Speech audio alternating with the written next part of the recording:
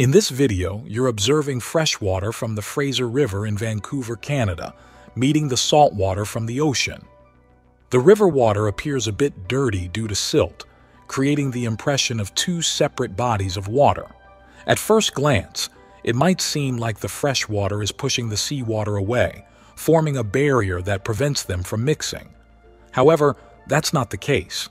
In reality, they are mixing together, but the process may not be immediately evident. This is because the mixing process is slow and gradual due to the differences in density and temperature. Additionally, the continuous inflow of fresh water plays a role in maintaining a visible boundary between the two bodies of water. So, despite the fact that they do mix, it might not be immediately apparent due to the visual distinction created by the ongoing interplay of these elements.